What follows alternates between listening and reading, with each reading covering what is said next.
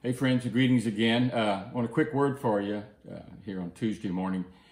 Just about Sunday. Sunday was certainly an awesome day. We had well over 1,000 plus engagements, not counting everybody that just saw it come across, and then 800 something views for Sunday morning. So praise the Lord that so many people are tuning in and catching our services, whether it's live or after the fact. I want to give a special shout out and praise the Lord to our production people, my son Joseph, Daryl Lott, the Average in the sound booth, and obviously all those folks who are helping out behind the scenes like Stephanie Arms and our praise team. Great job this week by Crystal from our spring campus. So I think she'll be back with us this Sunday leading worship too with our band. So you don't want to miss Sunday.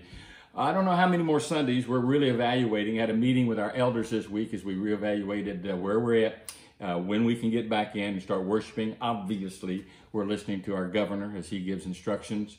He's already talked about safe distancing as churches meet. We're looking at targeting around May, that first Sunday in May, as far as coming back together.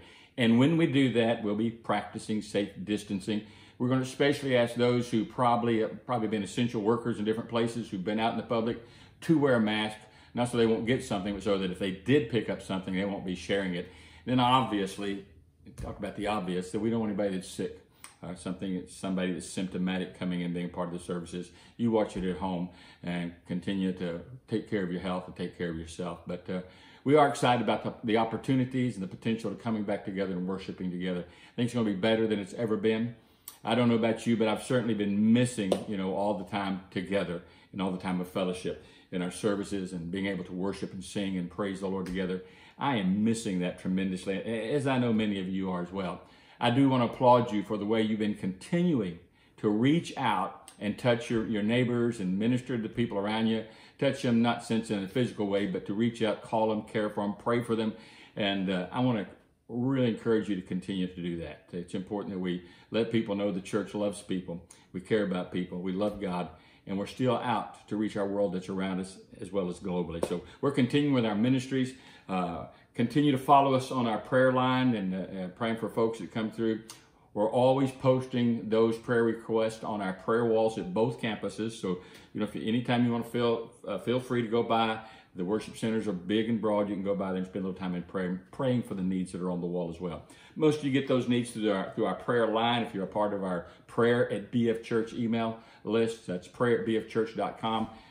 You can request to be put on that list, and those prayer requests will come to you as well. So we've had a lot of requests coming this week. Let's continue to pray for them as well.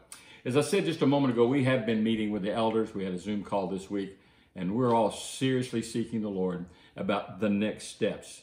This next Monday, we'll be having a serious meeting with all the staff on regarding the re-entry process, how that's going to look for us, and what we're going to do, the different ministries, from children's ministries to children's church to lift groups. So we'll be discussing all those things as well. I can't applaud you enough for your faithfulness in your giving. Yes, we've been experiencing a minor downturn in our giving due to the physical situation we're in. But many of you have started bringing by your tithes and your offerings to the church, dropping them off in the offering receptacles that are at the entry doors to the offices. Others of you have learned how to use PayPal. That's been a tremendous blessing for us. We've been using online giving for quite some time. Some of you have already learned how to set up recurring gifts electronically.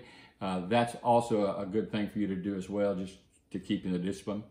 Many of you have gotten checks that you probably some of you really didn't need that bad. I would encourage you to give off those checks. Find the needs that are around you. We're continuing to do benevolence with our church, helping people that are out of work, that need groceries. So, first thing I did, I had Kathy do, she called me the other day and said, listen, we had $2,400 coming in the mail from the government. I said, let's immediately give off that. And that's the first thing we did. And quite interestingly, within 30 minutes of me telling her to do that, somebody walked in and gave me a personal gift of $100.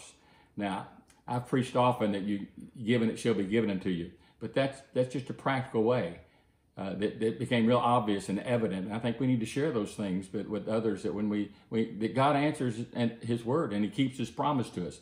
He says He'll cause men to give into our bosom. So praise the Lord. We're going to continue to give. I encourage you to continue to give. Haven't got a lot of news for you, so I'm just going to keep it real short and let you know that Pastor Joe and Kathy, we miss you. We love you. Our staff is missing you. We're always praying for you. God bless you. Thank you for taking this minute to listen to me today.